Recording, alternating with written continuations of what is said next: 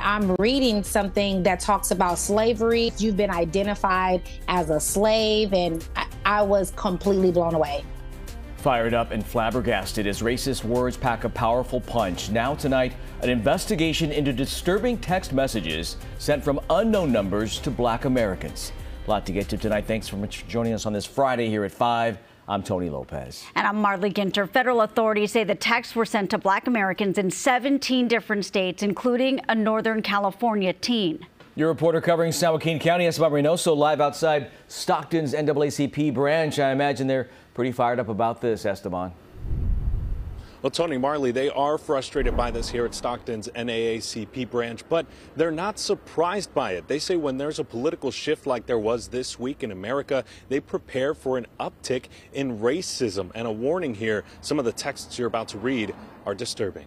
On her way to basketball practice Wednesday, Tasha Dunham's 16-year-old daughter received this. It says, "You've been selected to be a house slave," with the address in North Carolina adding, quote, "You're in Plantation Group B." I was completely blown away. That was not anything that I ever expected. Dunham shocked not only by the racism in the text message, but also that it was personalized specifically for her teenage daughter. How did they know that your daughter's name first off?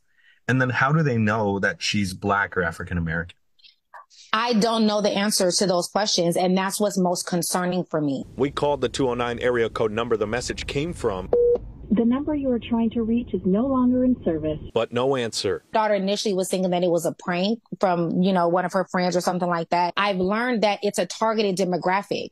It's mainly Black people and children. Thousands of others receiving racist text messages like this saying you've been selected to pick cotton, a troubling national trend that is now being investigated by the FBI, saying, quote, "We encourage members of the public to report threats of physical violence to local law enforcement authorities." So why are these messages targeting Black people?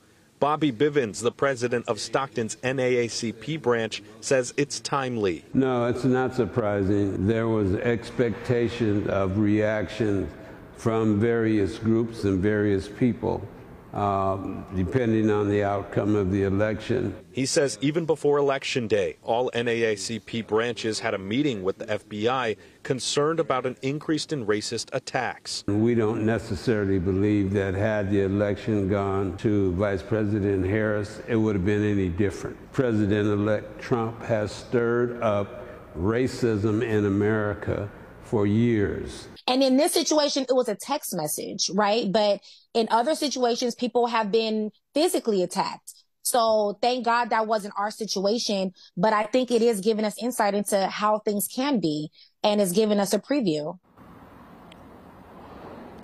Now, the NAACP says that there is a forum where if you have received one of these disturbing texts that you can submit it, and all of them will be turned into the FBI. Meantime, a Trump spokesperson responded by saying the campaign, quote, had absolutely nothing to do with these texts.